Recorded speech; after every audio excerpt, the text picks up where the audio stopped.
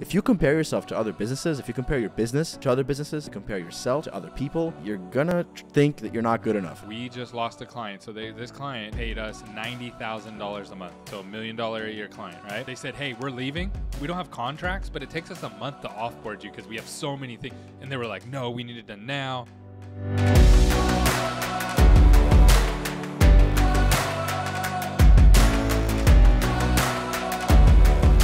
Welcome back to the 8-Figure Agency Show, where a successful entrepreneur and a soon-to-be successful entrepreneur help you build an 8-figure agency by documenting their successes and failures. Guys, welcome back to episode 6. Gary, how you doing today? I'm doing well.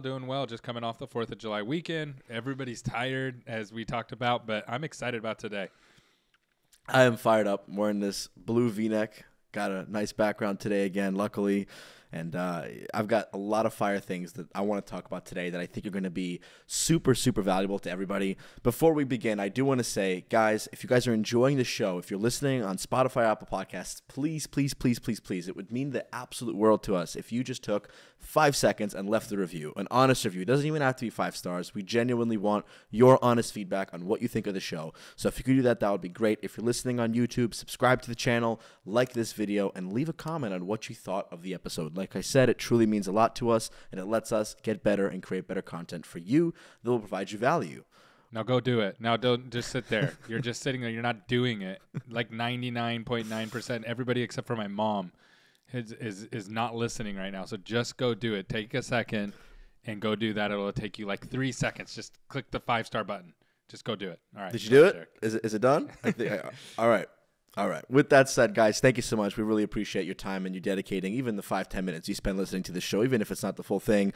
Guys, this is going to be a fire episode. For some context, last week we spoke all about company culture, and it was an incredible conversation because Gary literally called me out and made me realize that I have a company culture, but I'm not clear on my company's why. And if I'm not clear, my team isn't going to be clear. And that in the long run was going to be detrimental. So, like I said in the last video, to keep myself accountable, I did go ahead and create my company why. Yeah, I did go ahead and do that.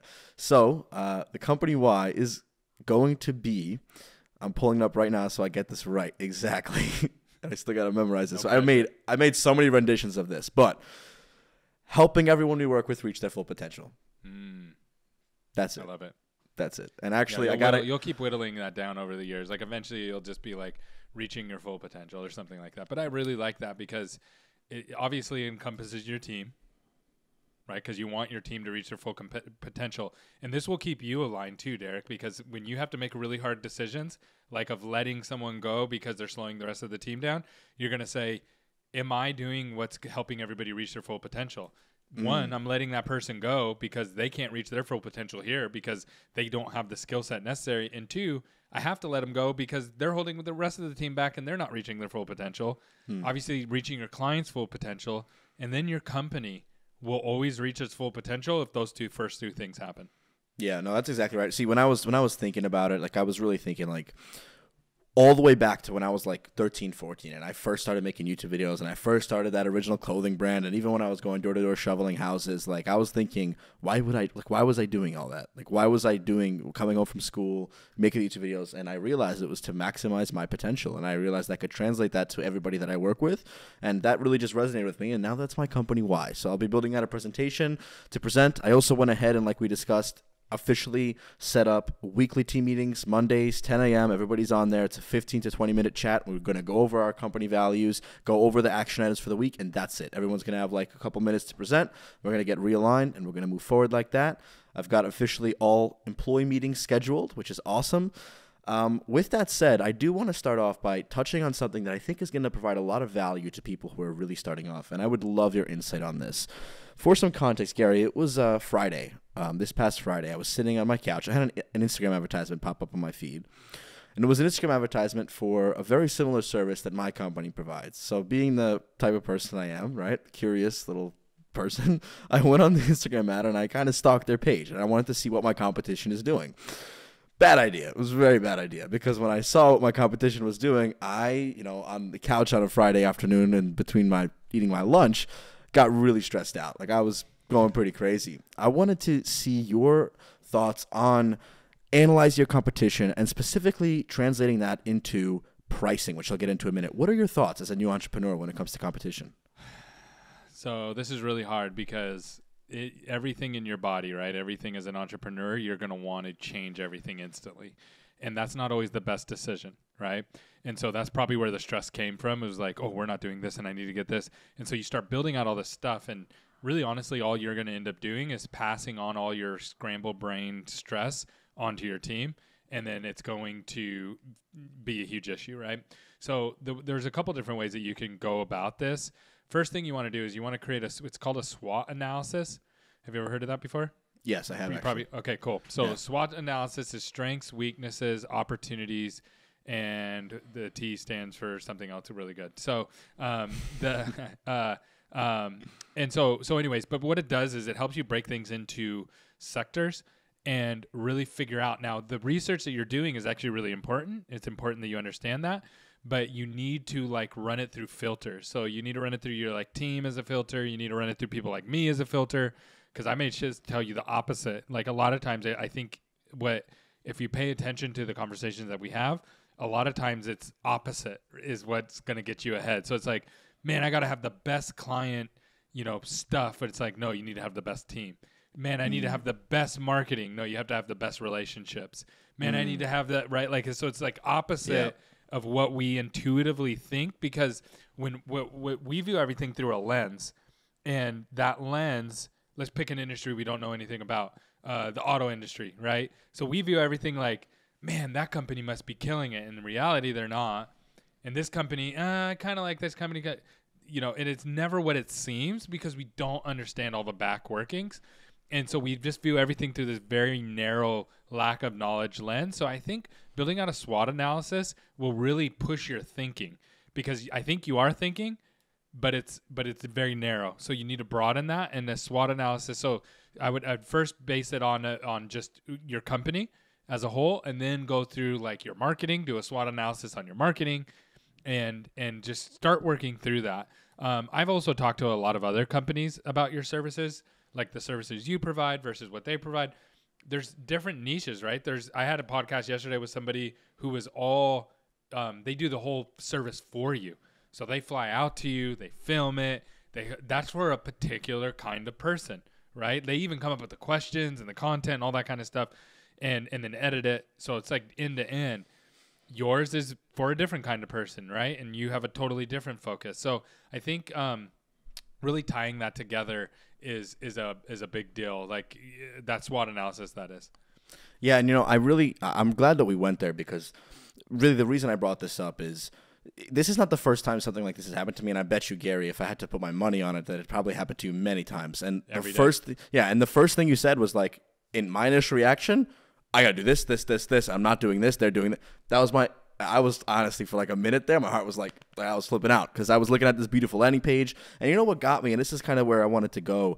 And before I do that, I do want to say, right, to Gary's point, especially early on, right? And even I think, like you're saying, Gary, even in your position now, it still happens. This type of thing will happen. You will try to compare yourself. Yeah, let me just say, this just popped into my head. So we just lost a client. So this client paid us $90,000 a month.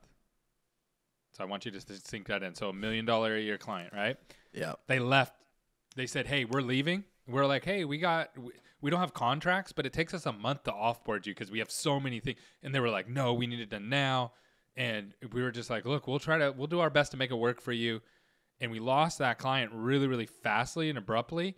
And so we had to have a really honest conversation as a team. Like, why did this happen? Was this something that happened because we're blind in areas and we're not seeing things?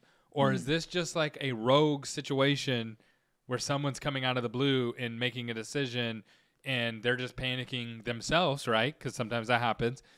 Or is it something in between? And we had to have some honest conversations about that. And they were hard conversations to have, but they were needed. And it helped us calibrate and just get better.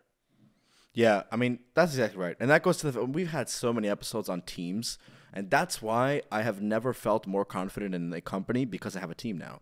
Yeah. Like the way you described it, you were able to turn to your team, you're able to consult the people you trust, and as a team, you're able to work out a solution where you're able to come up with, and honestly, even your team members, like, I did the same thing. I went to my team first. In fact, I went to the BDR and I was like, hey, look at this. What are your thoughts? And he basically helped me get to that exact realization, right, that I will bring up in just a moment about, commodity and about pricing, which is really why I was starting to kind of go crazy about this on the couch that day. But really, if you're just starting out, this will happen. And comparison, I mean, it's cliche, but comparison is the thief of joy is something that I've been finding to be a really true thing, as cliche as it might sound. If you compare yourself to other businesses, if you compare your business to other businesses, if you compare yourself to other people, you're going to think that you're not good enough. And that's really, really dangerous. And I'm speaking from firsthand experience all the time, every day. Well, what's also dangerous, like that's dangerous, but what's also dangerous, and this is what drives the entrepreneur, is like, well, what if we aren't paying attention and there's this technology shift? Mm-hmm. Like, let me give you an example. Let's say right now there's this new piece of technology comes out and it's like, we can create you a short that will produce 10,000 views every single time with a 30% interaction rate. And we can just take it right from your podcast as a machine can do it. And it's $99 a month. And you ignore that.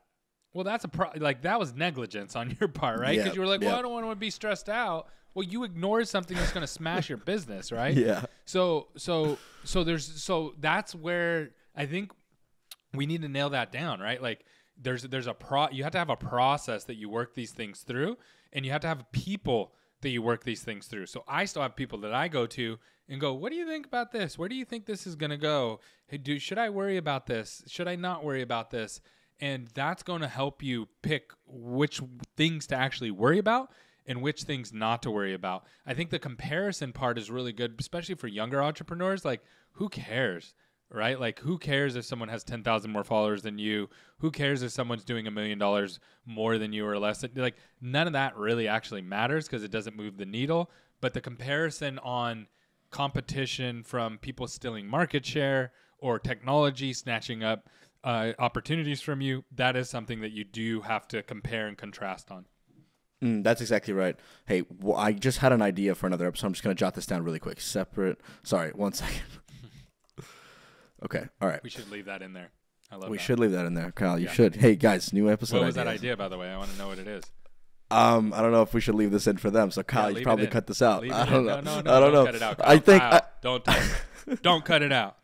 I think we should potentially do an episode on navigating an agency through a recession. It's been on my mind a lot. I've actually done that before. Yeah. That's good. Okay. I think we should do that. So that's our next episode. But if you gotta watch it, so you do. You gotta follow, subscribe on the YouTube. And follow the podcast. Subscribe. I hate when people do that. They're like, you gotta like this for part 2. I did that like the first 10 times, and then I'm like, they didn't even do a part 2. No. I was going to talk about it today, but I'm liking where this is going so much more, and it's providing me value. I hope it's providing you guys value. But, I think all in all, that was incredible. And it really helps me because, again, as a younger entrepreneur who's still really early in his journey, and especially when I was really like 5 years ago, before this was even a thought, before Mirror Media Marketing ever existed, I used to compare myself a lot. Like I would, especially during my YouTube era, I was like, oh, I'm doing this, but it's not working. And why is that working for that person? Oh, but this person's to say it's horrible. But you also have to keep an eye on the market. Well, look, my question to you is this, right? In my specific case, the reason why I got a little bit anxious and stressed is because I looked at the prices that these people were charging for very similar services. They were charging, in some cases, half for, if not the same amount of work, for sometimes double. That's why I was a little bit worried about it, right? Well, and I know why they're doing. I've worked with those people. I could tell you how and why they're doing that, and then we'll kind of work backwards from there with you. Please, go ahead. Yeah. So I had some people when I first started. I wanted some shorts, and I said in my head, because I didn't know the content space, I was like, "This is easy. This is gonna be easy. I'm gonna hire some. I already have video editors on my team. I'll use them. I'm like, hey guys, I need shorts like this, and so they make some stuff, and I'm like, this doesn't even make sense. Why'd you guys cut this? Like, they took a bunch of stuff, and it didn't make sense. Like, even though I gave them an example, it didn't make sense. So then I was like, okay, I got to go to somebody who knows how to make shorts. So then I started posting and got some people, and I had some people even reach directly out to me, and they were like, hey, we'll just make you an example. And they made me an example, but the way they edited it literally didn't work. Like, it got less views than the stuff that I was posting that was very roughly edited right in TikTok. And then I realized what the problem was. So if you want to be a commodity, then just do video editing. But if you want to be a difference maker, you have to be a storyteller. And you have to be able to say, hey, I actually know the stories better than you do, right? Like you guys are better at pulling out the stuff that's interesting, and you don't about 1,000%. There's been stuff that I'm like, okay, people didn't care about that, or it wasn't as big of a deal. But 8 times out of 10, you guys are going to be able to pull a story out of something and present it in a way that I wouldn't have been able, wouldn't have picked that one, right? Like and the other people that I've seen that are good, like you guys, that's what they're really, really good at.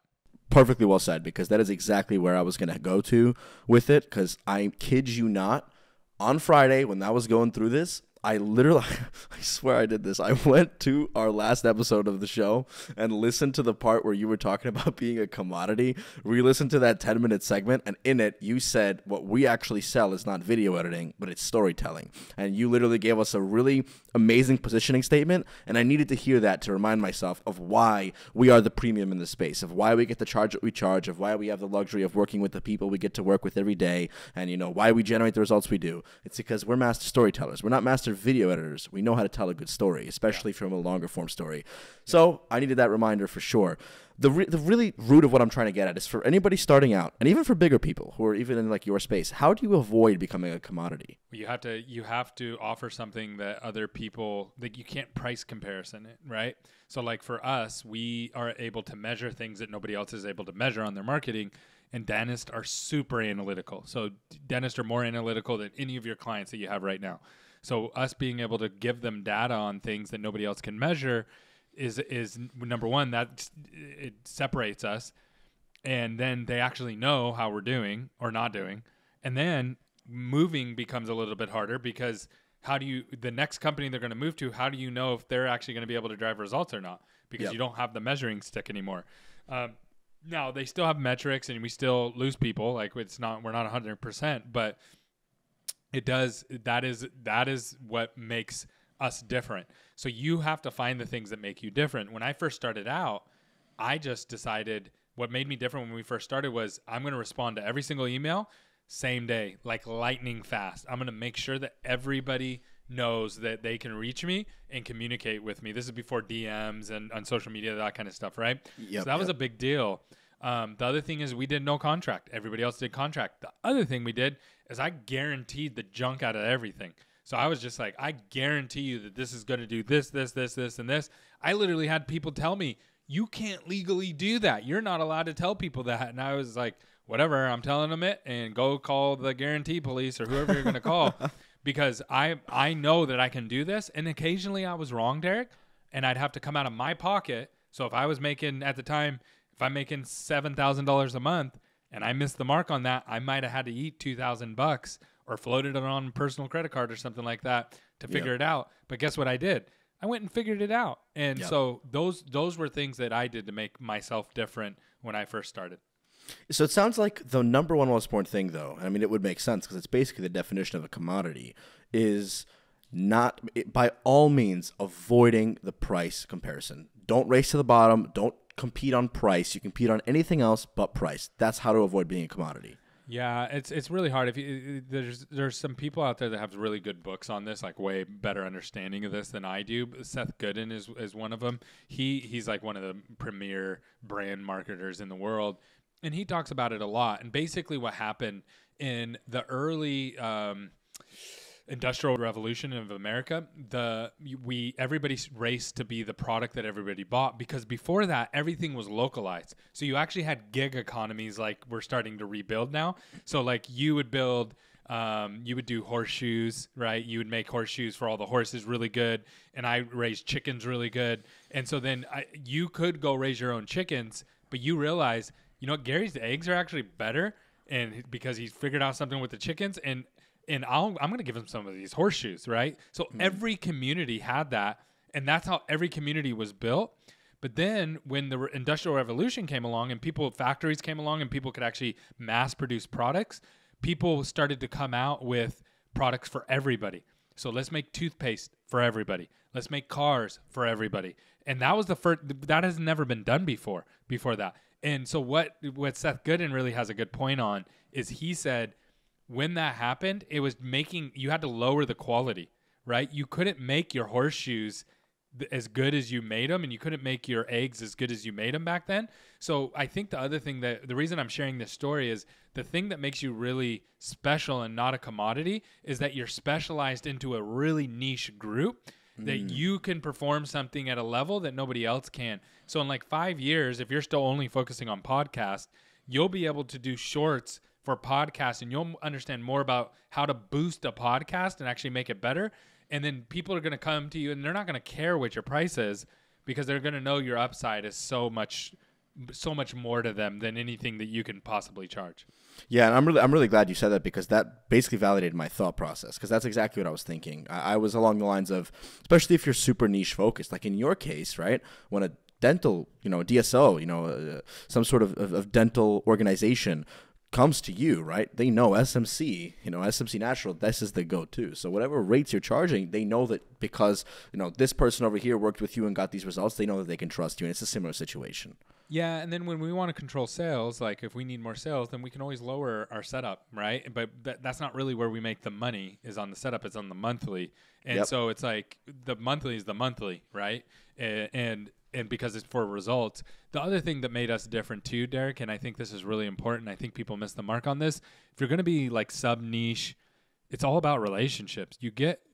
That's all I'm ever doing is just building relationships. I had a lady today from a startup, and I won't tell you what vertical and any of that. She's VC backed. She called me and she said, "Hey, Gary, someone told me to call you, and I would love for you to refer me people, and I'll pay you." And I was like, to be honest with you, I don't really want that. Like I'm not trying to build that kind of relationship. And she was like, "Oh, okay." And I said, "But if you have a good product, I'll refer you. You don't have to give me anything. And if you think we have a good service, I would love for you to share that with other people." She's like, "I love that so much." And I do that all the time. I probably could be making $5,000-$10,000 a month on just fees for different things that we've referred out to people. But instead, we're making hundreds of thousands of dollars a month in revenue because those people refer stuff to us now because I didn't take their money. So I think building those relationships is really key too, to separating yourself, because someone else already has those people's trust, right? Yeah. Yeah. See, I'll tell you, this was a perfect transition. This was absolutely not planned, because I literally was about to ask a question leading into building relationships, because I had a unique thing happen that I want to ask. But I do want to challenge you there for a minute, Gary, because I think that a lot of people listening, and honestly, at first, when I first met you, was it February or March of this year? I think something like that. I honestly questioned, whether I agreed with you on this premise. So in a referral relationship, is it really detrimental to the relationship to set up a system like that, where you bring somebody, they give you a fee, or vice versa? Doesn't that build and foster a really, prosperous relationship between two people, or do you find that that's not the case? I mean, potentially it can. Yeah, I'm not saying that it's like the worst thing in the world. I'm just saying what's worked for me. So my mindset is not knocking anybody else's mindset. My mindset is just presenting what I have done and what's been profitable for me. What has been profitable for me is to tell people over and over and over again, I don't want your money. I want to help you genuinely. Like this lady, I said, I'll refer you to some. I told her, I said, I don't know if your thing works or not, but I'll beta. I have clients that love beta testing things. So I'll take it to them and say, "Hey, I got a beta test. You want to try it out? It may work, it may not. And if you do a great job with it, then I can refer you to more people." And she's like, "Great." And I told her, I don't want your money. And if you think we do a good job, I would love for, in the future that you refer us people. Yeah. That has worked really, really, really, really well for us. And I don't have to pay people. Now, when I first started, our first referral partner that referred us a bunch of people, they referred because I paid them. Yep. And I learned a lot from that. But I also learned that it's really hard to build a business when you're rev sharing with people as well, because it cuts in, that's your profit, right? So then I was like, how can I do this and provide value? But then now I had clients too. So I was like, hey, I'll refer to you. You refer to me. And people are happy to do that. Like most people, I don't know what it is, but most people are happy to do that. And they are pleasantly surprised when I'm like, no, you can keep your money. Again, this is not planned, but this is a perfect transition, because that is like exactly what I was going to ask you about, like rev share models and all that stuff. I'm in a pretty unique position right now where one of my clients, I noticed that they were working with another agency, and that agency has been working with them for many, many years, and they happen to have to work with 40 or 50 of our dream clients. So I reached out to the client, presented them with an option, say, hey guys, what are your thoughts on a potential strategic partnership? X company times you guys times us. And they were like, oh my God, believe it or not, we've been thinking about this for months. I can't believe you just came to us and said this. This is amazing. We're putting you in touch. Like, just put us in touch today. Nothing's come of it yet. I haven't even heard back or anything like that. But I wanted to run this by you to see what your thoughts are and how I should navigate this, because my thought exactly was, how do I provide them enough value where they can give us those 50 clients? Because they all have the budget. They're our dream clients. We've actually been in contact with some of them before. And if this even gives us a quarter of their clients, it's quadrupling our business. It'll take us literally to the moon. Okay, so I had a similar situation where I had a manufacturer who works with thousands and thousands and thousands of dentists. Like, if I land them as a referral partner, my company is now considered small compared to what I could build with this. Like, I could throw my current company away, and this would be like a whole nother company, bigger, twice as big, 3 times as big, right? So they came to us and were like, hey, we want an opportunity. And we weren't quite ready for it yet, but over time we developed some relationship, had some case studies, we showed them, things like that. And they said, okay, we're going to give you a shot. And so they said, how do you want that to look? So this is how I built it out. Because you could be greedy, or I could be greedy and say, just start referring us people. But I said, let's beta test this. I want to make sure that we're who you think we are, and that you are who we think you are, right? But we don't know because we've never worked together before. So let's beta test this, and you give us a couple clients, and we're going to do X, Y, and Z for these clients, and then we're going to go from there. How's that sound? And they're like, great. And so now we're rolling out the beta test, and we got an agreement that, hey, if you guys make this beta test work, we'll give you all the clients, right? All the clients you can handle, and which would mean I'd have to, would be huge. Like, my current team couldn't even, we'd have to hire. We'd have to start hiring, and we have a whole plan around that and all that kind of stuff, right?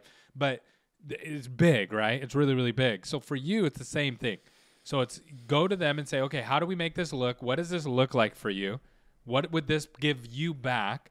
And this is where they're going to tell you, right? And they're going to like, well, we're kind of hoping for something back. Okay, well, what does that look like? Would you rather have something monetary? Or would you rather have something more like we refer clients to you? Because we have a bunch of clients that we work with too. And let them pick. And then when they pick, say, okay, cool. Yeah, we're happy to do that. What does that look like? So basically you're saying literally have them answer all the questions. I was trying to answer for don't them. Answer them. Yeah, when I should just have them do it. Literally, the questions I'm trying to answer, just have them answer them. How is this going to work for you? How do you want this to work? That's exactly what I'm going to do. What value do you want out of this? How do you see this working? Like, they'll build the whole thing for you in the first 10 minutes of your call. So then let me ask you this question. If in the event that it is monetary, right, what's the smart way? Because look, I don't know, right? I was thinking a percentage of monthly revenue, but that would just be insane because that's like every month out of profit just to this person. They're doing nothing. Do I give them ask them. No, ask them. Say, what do you want out of it? It's probably lower than what you were thinking. I bet you it's lower than what you're thinking. You don't think it would be a situation where they're like, hey, we want 10 or 15% of your monthly cut of this client?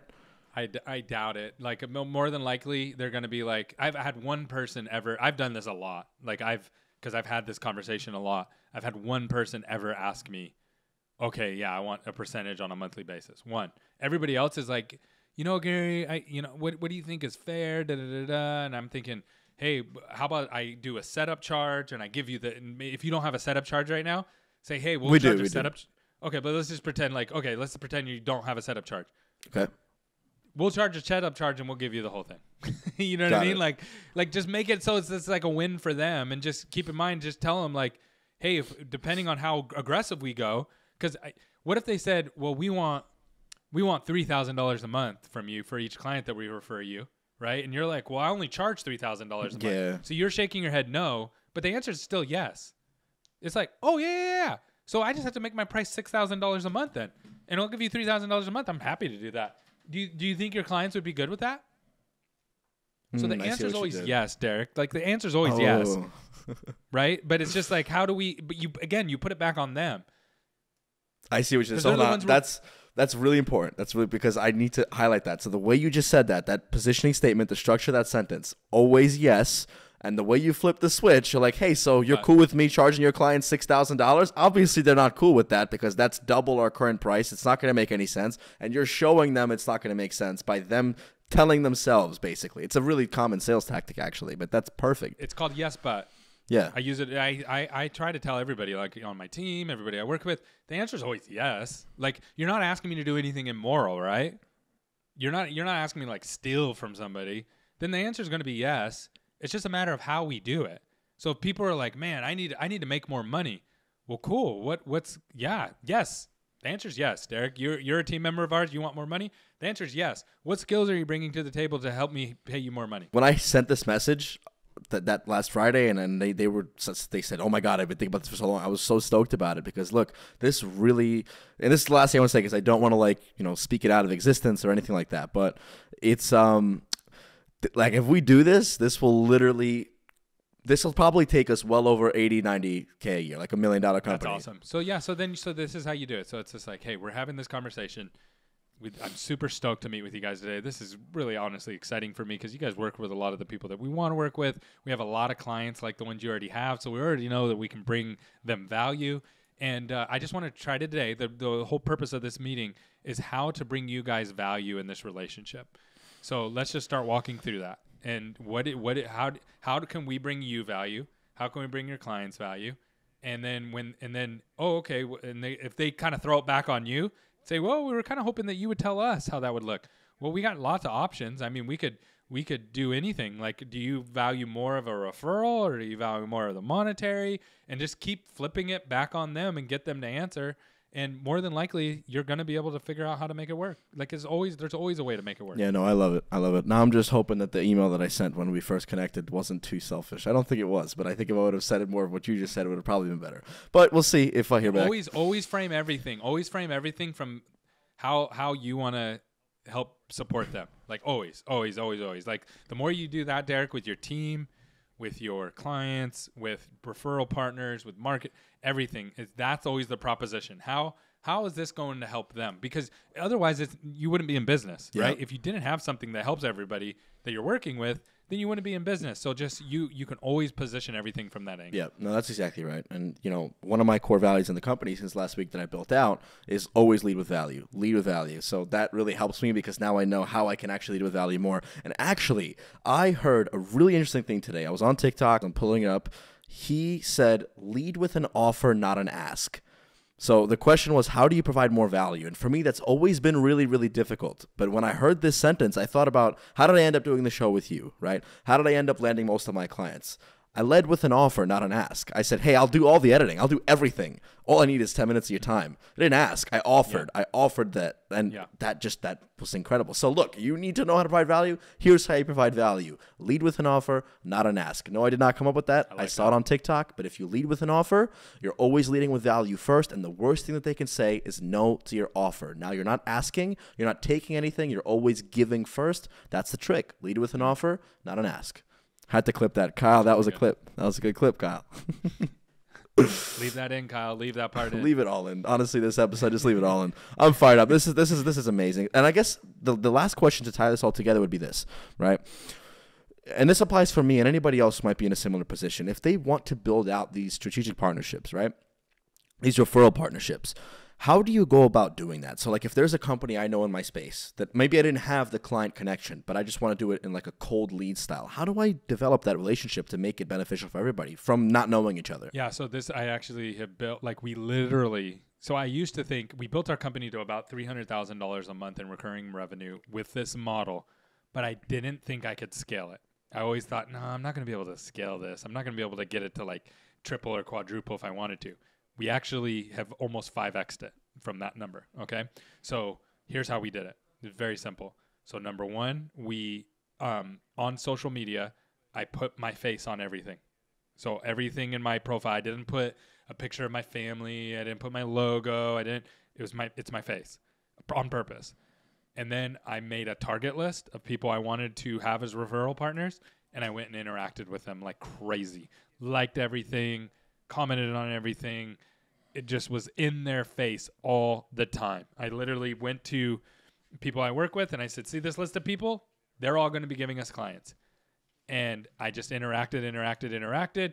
And then I just figured out more and better ways, more and more to get in front of them and to provide value to them. So I started a podcast, had no idea how to do a podcast, no clue. I just said, we're starting a podcast and I'm going to bring people on. I don't care if anybody listens to it or not. And we started bringing in people that we wanted to work with. Then we added webinars. We started doing, so now I always tell people, hey, let's do a webinar together. We'll get in front of your clients, get back in front of our clients. And then I just talk with them, build a relationship, and then ask them, hey, I would love to refer people to you. Would that be okay? Because they all work with the people they all want to work with the people I work with, right? So I'm like, can I refer people to you? And then I get on a phone call with them and just say, hey, tell me about you. How do you do what you do? How do you provide value to these dentists? How do you do this? How do you do that? And by the end of it, I don't even have to ask. People are like, hey, how can we refer to you? How does it work for working with you? And how can I get more clients to you? And da-da-da-da-da-da. But if you just lead with value, everybody's going to refer to you anyways. That honestly blew my mind because I was looking at it the wrong way the whole time. And the part that I was looking at the wrong way wasn't the lead with value part. It was getting in front of the people. It really blew my mind. So instead of like cold emailing or LinkedIn messaging out of the blue or just sending a random Instagram DM, you get in front of them, you engage with their company accounts, maybe you engage with the personal Instagrams of the founders or the VPs or something like that. Do that for 30, 60, 90 days, and then send a message. Hey, I've been a longtime fan, big fan of what you do. I'm in a similar space. I'd love to potentially bring you guys some clients. Who can I talk to about this? No, I want to refer you guys clients. Like today, I have a client right now. I'd always go in with a client. So hey, I got a client right now that I want to refer to you. What if you don't, though? That's my question. What if you don't have a client you could refer? Well, I have some clients that I future want to refer to you. So so just flip the script a little bit, and okay, got it. Yeah. So that makes perfect sense. But a lot of times I would have referrals. Like I always have a referral, right? Like there's always somebody I can refer. No, that's perfect. That makes so much sense. I'm gonna implement all this.